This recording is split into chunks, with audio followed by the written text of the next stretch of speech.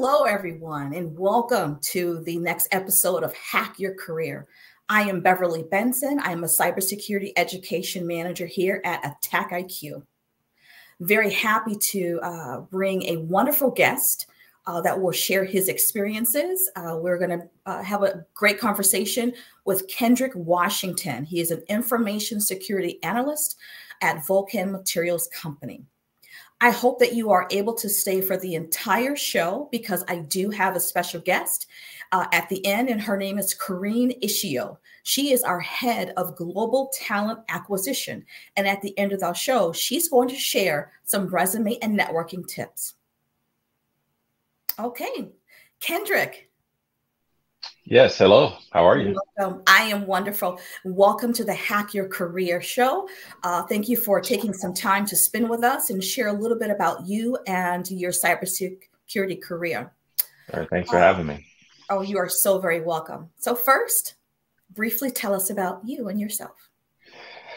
Well, to kind of sum it up, I've done just about everything in the IT field at some point in time, you know, from networking to web design, to programming and help desk and stuff like that. So it really, for me, the transition to cybersecurity was kind of a unique one because I didn't really go to school and have a formal program to do so.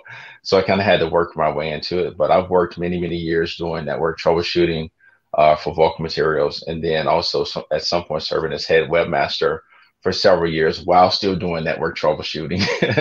I've spent many years on the help desk, which was really good. And honestly, I think all of these things together allowed me to be a well-rounded security professional because I can see it from the network perspective, the desktop perspective, et cetera. So that's awesome. Pretty much me. Thank you for sharing that. How important was internships in your early career? It was so good. I did 4 of them. You know, I took as many as I could. So, and I, you know, if you were permitted, I like to share my successes and failures and certain things. So I was very fortunate to get an internship at Vulcan Materials many years ago.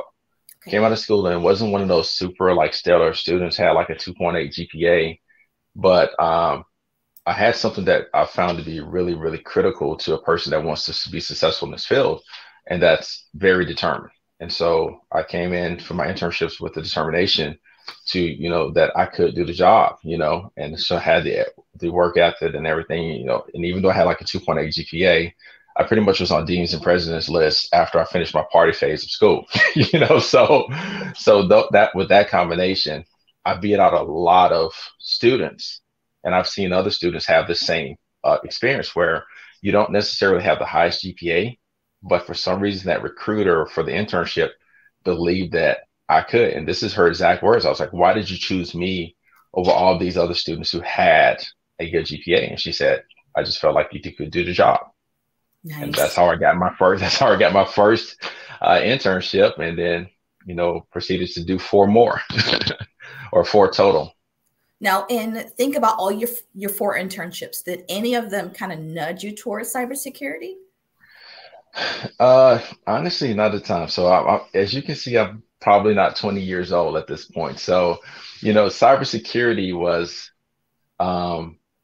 not really a thing, or, you know, at that time for me, or really wasn't formally like identified as cybersecurity. But there were some classes that I took in school that really did encourage it. So I don't know if you all remember we call them Juarez or Whereas sites, but back in the year 2000, I worked for the university, and part of my job was as a student, to image the computers and run the wires to the computers. Okay. And so I also would take those classes. So this was back in, you know, the days of Windows NT, like the early Windows Server versions. And so we would sit in class and we would go to the Whereas sites and download exploits and proceed to attack our classmates. There were no rules, right? There's no rules of engagement. There's not all this formal structure.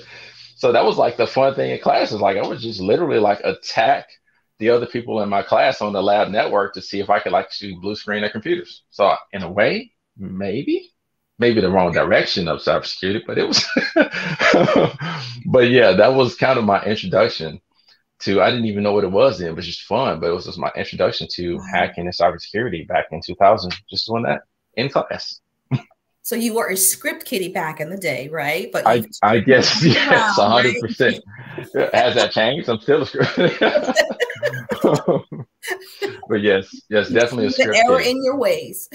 Yes, yes. Hey, there's no shame in being a script kiddie. So as long as you know which script to use at which time, right? So thinking about the skills that you learned in your internship, were there any skills that you were able to take directly into the field or your first role in cybersecurity?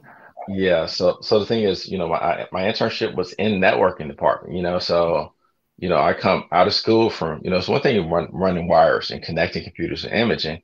So all of a sudden, I walk in and for my internship and these guys, like these hardcore guys, man, they walk over to my desk, they bring me a stack of books and they put them down on my desk, like stack this high, and they say, read this, and they walk away.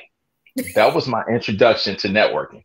Wow. And so from that point, and I'm like, I don't really read that much, but one thing I really like, always been shocked is like throughout the years, no matter what, like when I was put in situations like that, I somehow managed to get through it. I wasn't an avid reader, but all that material I sat there and I struggled through because I think overall, the same thing. I just always had this determination to succeed. I don't like to fail, Yes. And so I did it and I learned it. And so once I kind of got through that material, they threw me in the deep end. And all of a sudden, I'm an intern and I'm sitting here, I'm monitoring, it was at times about 300 plant locations as an intern.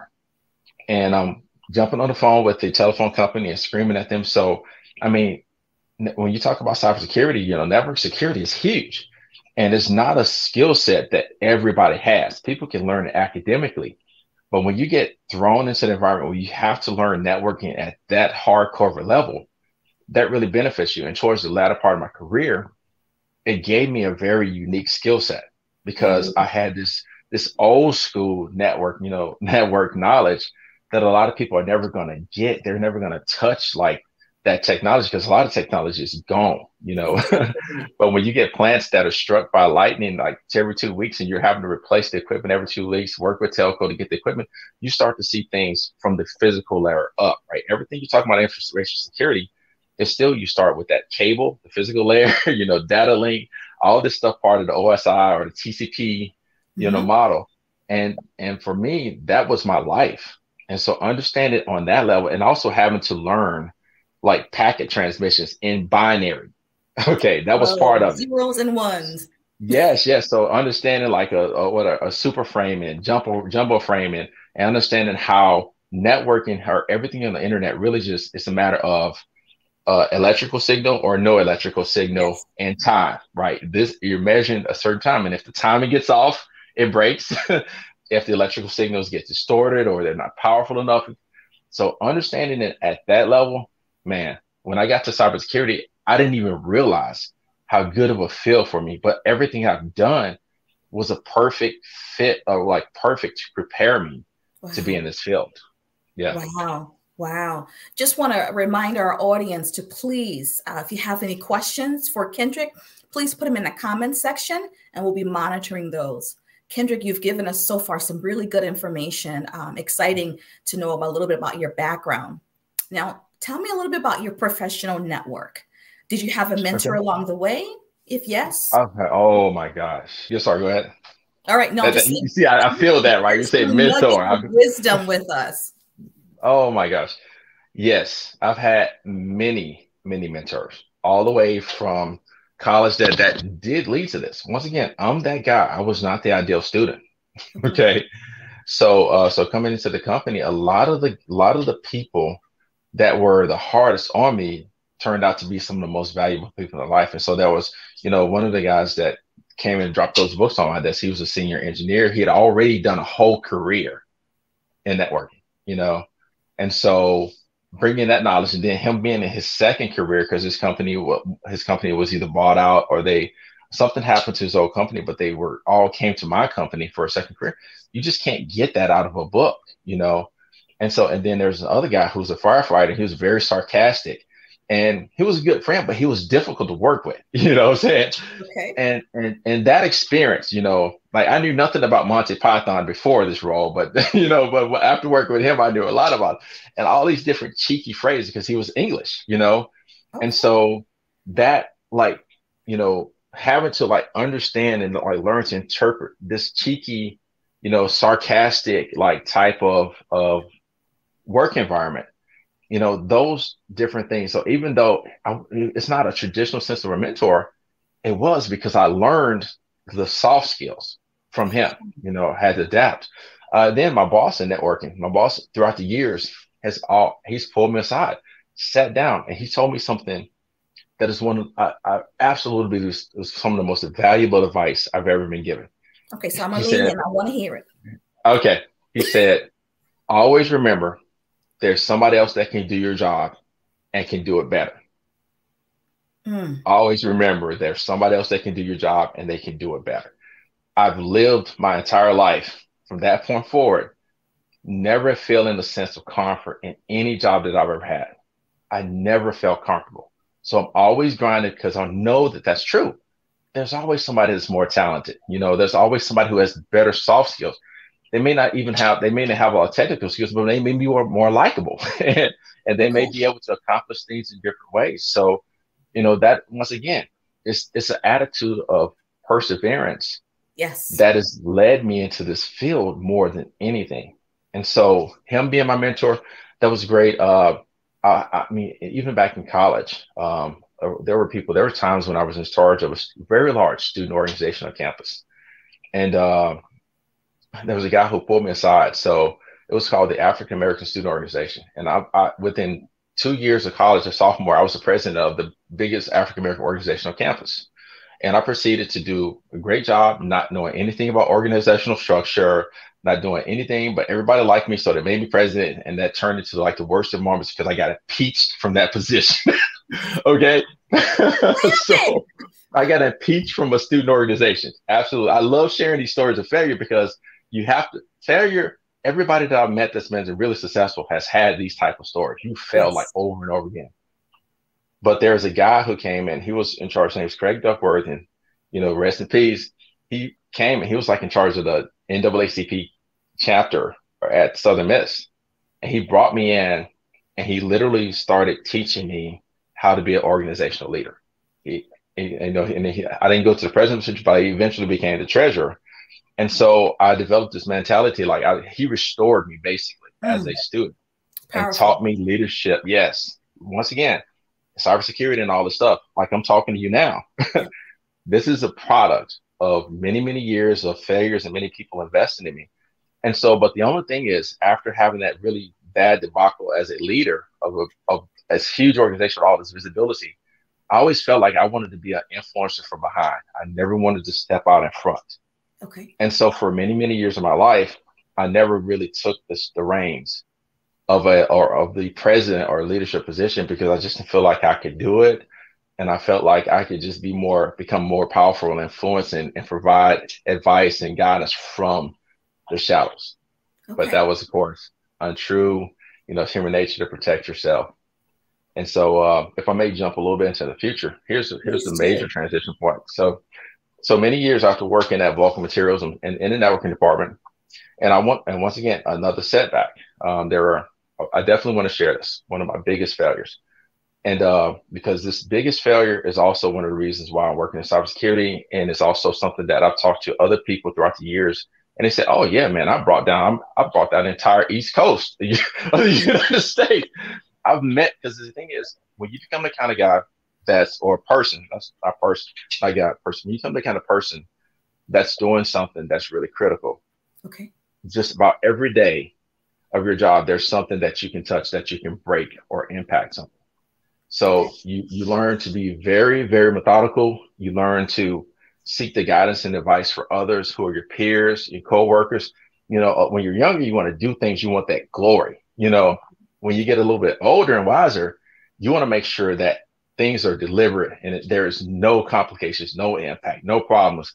And as a result of doing a good job, you may get recognition in the future, but you're not so focused on getting that win. that, hey, I did it, man. Time to take off the shirt, big blue suit up under there or something, you know.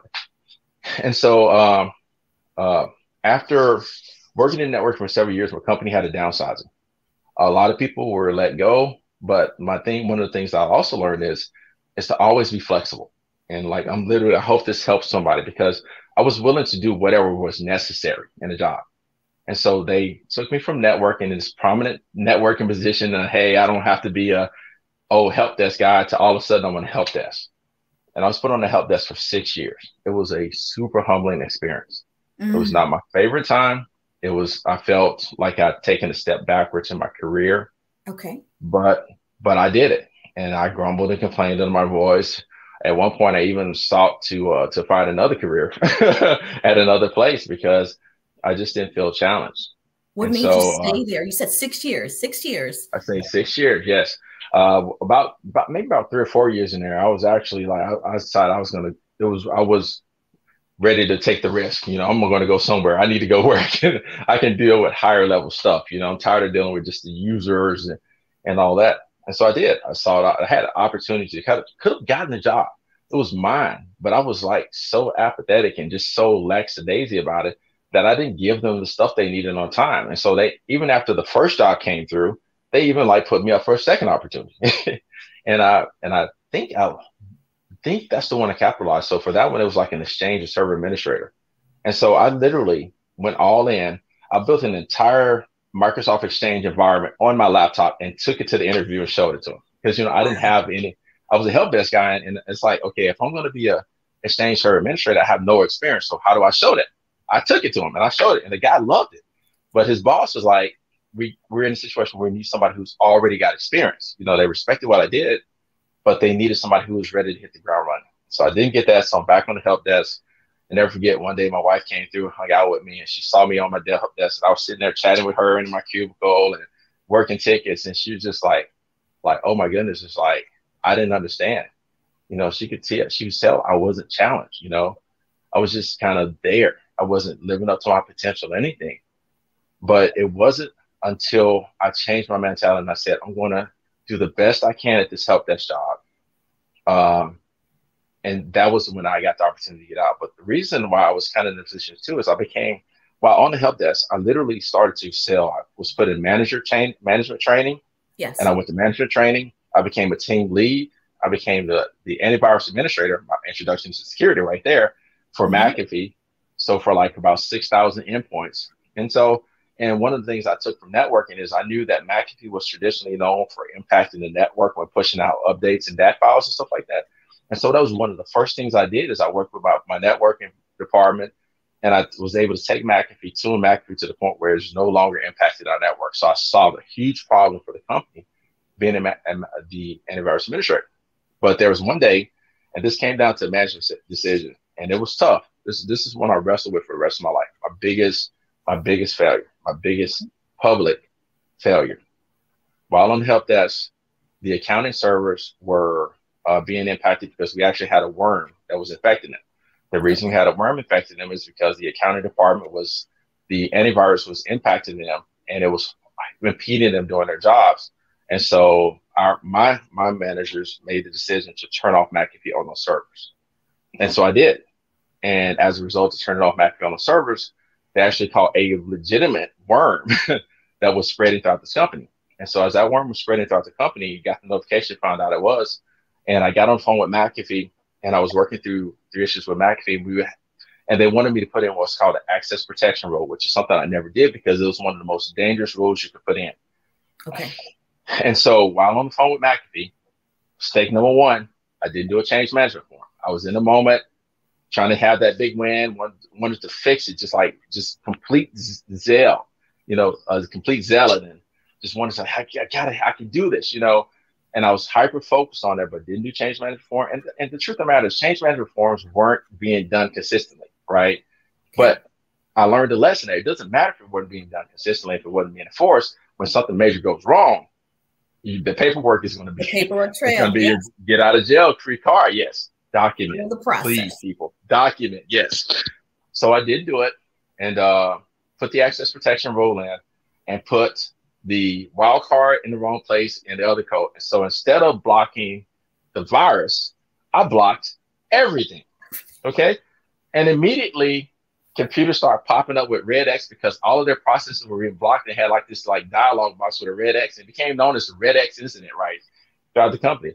And so I took down about 1/3 to 2/3 of the company. And you couldn't remotely fix it either. So we had technicians all over the United States. And this was my birthday weekend in 2012. Technicians all over the company had to run all over to fix over the next 3 days to get the company back up by Monday. Come Monday morning, all of those technicians were heroes because they did the most amazing thing.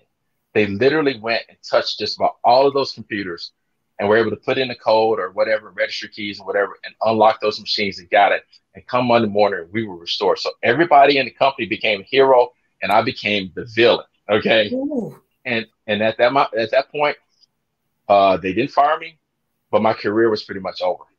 They were going to put me on the help desk and they were going to leave me.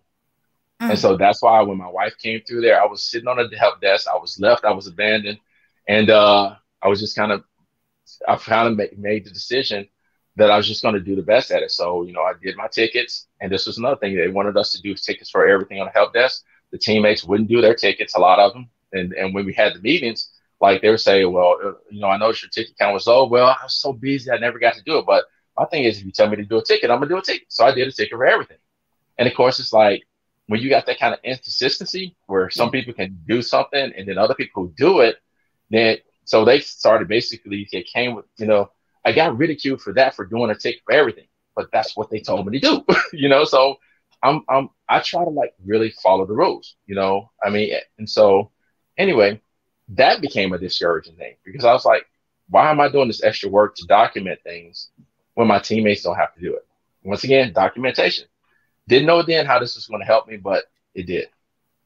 So a few years later, I'm going to tell you, it's going to, because see, now I'm the documentation king. Your boy is ironclad at this point because the thing is, in order for me to document and do tickets, that means every task I did, I had to become really efficient, right? Because my teammates weren't always doing tickets. They would just go to the task. So they didn't have the extra overhead. So for every single task I did, I had additional overhead. So I had to learn basically to streamline my process where I could actually input my ticket information as fast as possible so that it doesn't put me behind in being able to serve the customer. So the moment I hit the phone, it's like, you remember like, what is it? Pursuit of Happiness, where he would like, he wouldn't waste time saying goodbye. I think he would just hang up on the customer kind of thing. Well, it was because it was like, he didn't have the time. If they weren't going to buy, you don't waste time. So anyway, it's the same thing for me. As soon as I picked up the phone, I was already putting that information in. Okay. Like I started immediately. And so I was able to eliminate my overhead. My ticket count was one of the highest, and it was legitimate. It wasn't fudge. It was real. Like, but if you did the job and you did everything they asked you to do, that's what my ticket account was. Okay. So anyway, after many years of doing that, 6 years in, my old boss, who served as a mentor, who was my networking manager, traded another employee back to the help desk with the understanding he would be like a tier 3 kind of position. He would have perks, to go back. But he literally traded another employee to bring me back in network. It's kind of unheard of. You got a guy who's doing good, but he believed in me so much that he traded an employee, brought me back into networking. And when I came back to networking, those same guys that I worked with years ago wouldn't give me any work. So I sat for about 2 months taking the scrap works that they would give me just into the opportunity. And by the time that I left the networking department in 2018, just about every technician in the company would call me first and work with me. I built a rapport. I built trust. Like they knew I would answer my phone anytime, day or night. And if I missed the call, I was going to call back instantly. And I became one of the most reliable people in that department. And I didn't have that. And because I've been put on the help desk and humbled, I didn't have that mentality that a lot of tier 3 technicians and network professionals and security professionals, they have this kind of like elitist attitude. Like, I don't want to touch certain things.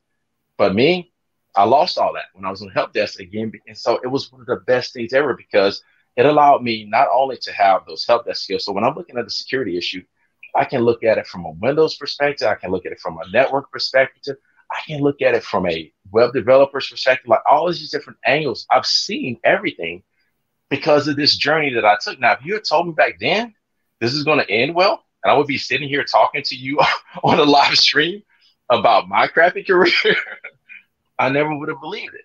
Wow. But that was the journey. And so when I got back into networking, you better believe I had an appreciation like I never had before. So I went back, and you think I was hungry before, remember that same mentality. There's always somebody else that can do your job. Yes. Well, if they can do my job, they're going to have to work their butt off. That was my mentality when I came back. And so when I came back to networking, this is where it all started to come together. I joined an organization called InfraGard. And if you do not know what InfraGard is, INFRAGARD.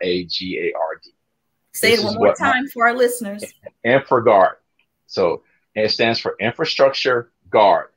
It's a partnership between the private sector, which is like companies, regular companies, not law enforcement, and the FBI. Partnership between the private sector and FBI sharing information to protect the United States critical infrastructure from terrorist attacks. I joined the organization. Same thing. And I remember I was shell-shocked from college, right? So I joined the organization. And then within like a year, I was vice president of the organization. Okay. And so one of the things I did is when I joined, I kind of I loved what they were doing. I loved the mission. I believed in the mission of the organization. So I went all in.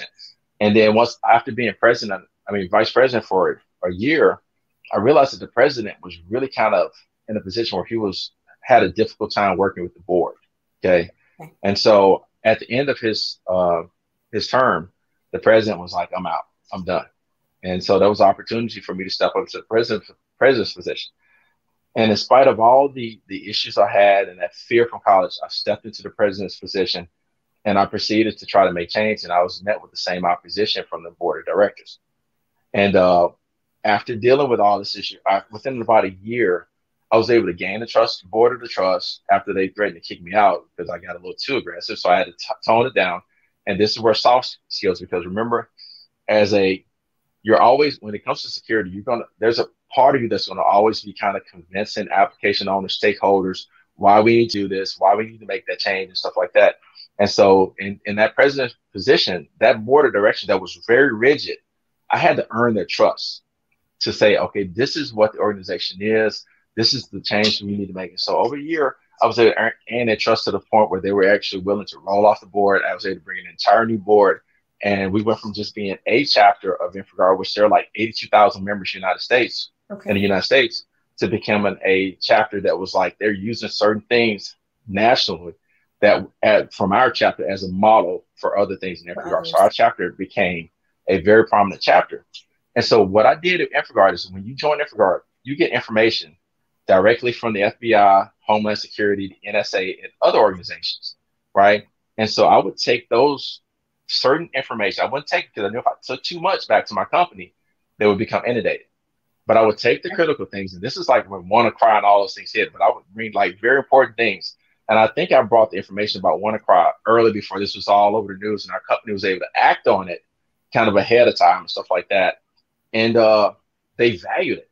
And so then after doing that, I asked for permission as a networking guy to start a security team meeting, which means I would just meet with the stakeholders from, the application developers, the help desk. It's like all the different critical, all the different silos. I asked people from all those areas to come and meet with me just once a month as a security team meeting. I would bring that information I got from the FBI or from wherever, and we just kind of talk through it and see, what do we need to do? What can we assess? It was just kind of really informal.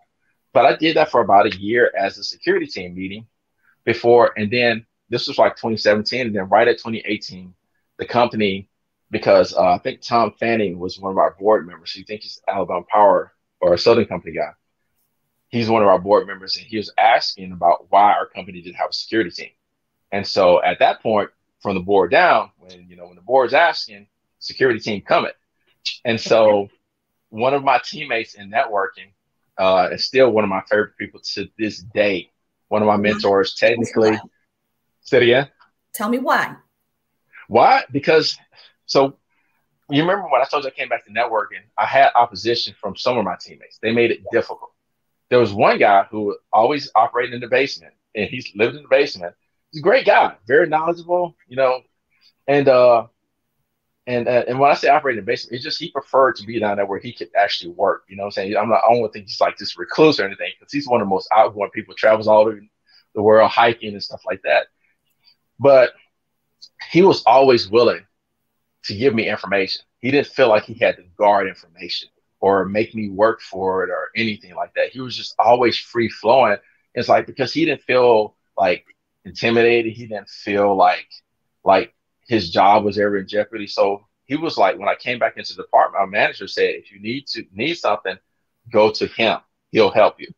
And he did. And so he helped me to first start like working with firewalls and stuff like that. We worked with FortiGate firewalls. And so he was the perimeter guy for the networking department before we had a security team. And so under him, I learned to work with, FortiGate firewalls, Zscaler and stuff like that. I learned all that from working directly with him. Now, my other, and so as a result of that, when they made a security team, he ended up becoming the manager of the security department. And when he became the manager of the security department, I wanted to apply, but I wasn't, I didn't, I don't know. I'm not the kind of guy that changed jobs. I've been at 20 something years almost, right? So the same organization. Same job. Yeah. So, for me, it's like I wanted to apply for it, but I just didn't feel comfortable like making that shift, or even stepping out, like, man, like risking like my job to apply for a security guard. What if I got rejected and stuff like that?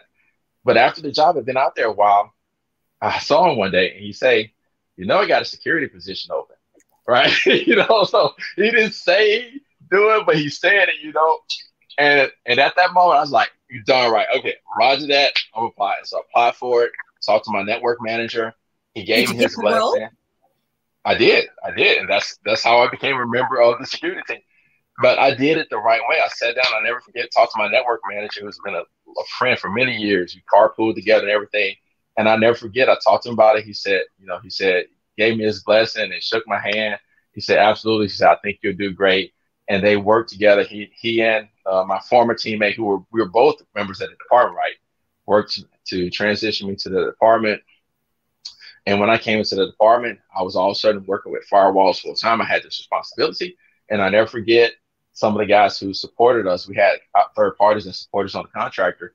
And I never forget, I got there, and then all of a sudden there's this feeling of inadequacy again. That you were feeling.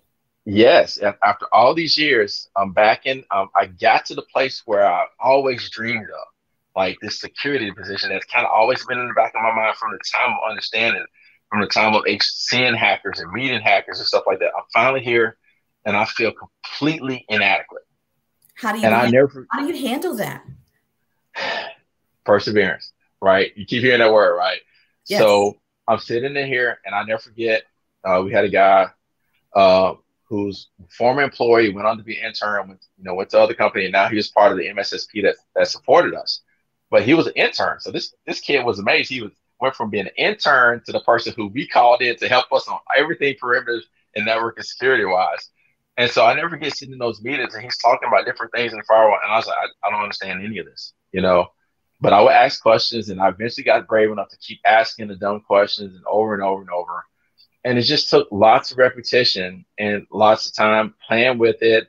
I was able to get my hands on FortiGate firewalls and I literally ripped out my stuff at home, put in a FortiGate firewall. And it's one of the things, it's such a blessed opportunity, right? Because FortiGate had this deal where if you signed up for a webinar, they gave you a free firewall. Like, what the freak?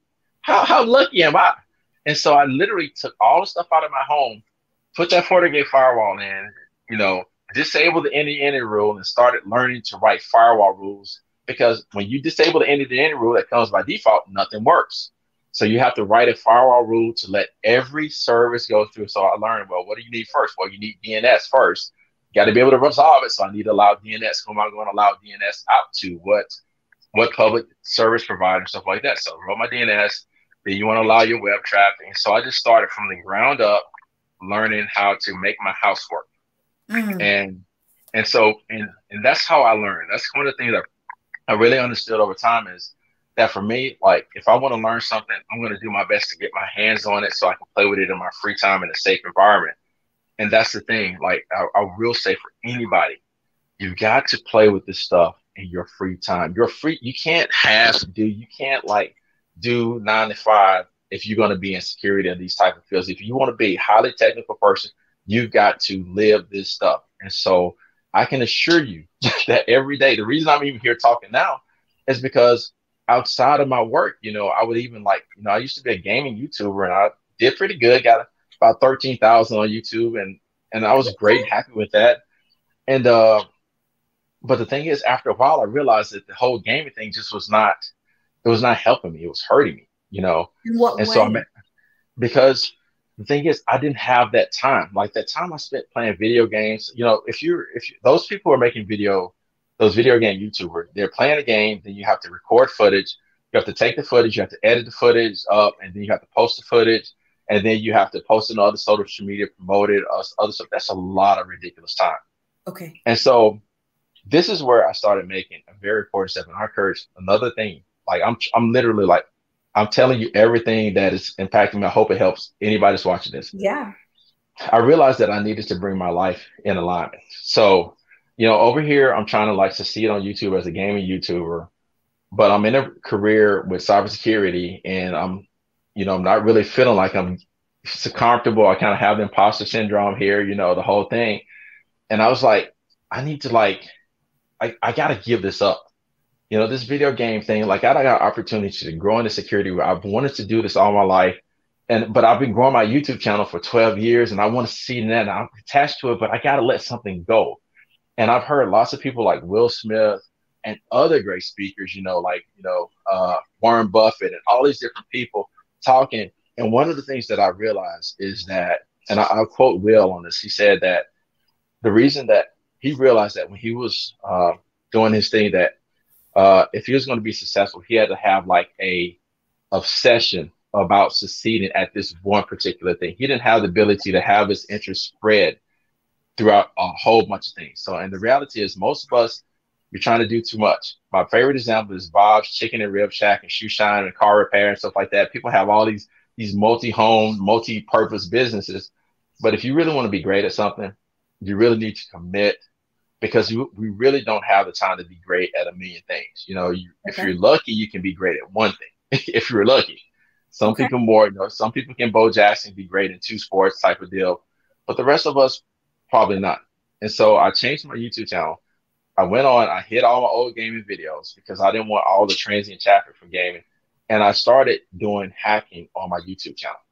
Okay. So that was the path you decided to take. Yes. Okay. So I would be on, so I would work all day. And then at night, I would be on Twitch live streaming and doing hacking on hackthebox.eu. If you haven't done it, please do it. Try Hack Me. Check it out. Not to mention, you need to go through AttackIQ Academy too, because the Modern Attack framework, that's been something on my hit list forever to go through your training because it's absolutely free. There for you. Yes.